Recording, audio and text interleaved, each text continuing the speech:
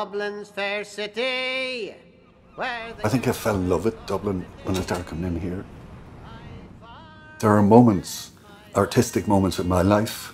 A lot of them happened in this pub.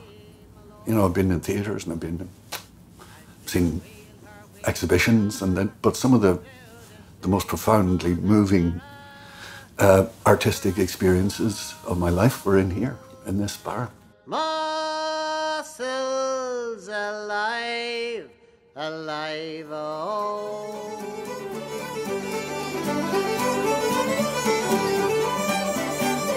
If things are flowing and people are having a good time, just get out of the way. Don't put your oar in. You create a space for stuff to happen. Some nights, nothing happens. Some nights, it's average. Some nights, it's magic. It's not just any old pub. You'll be seeing the fullness of time having had an iconic role to play in traditional music, song and dance in Dublin.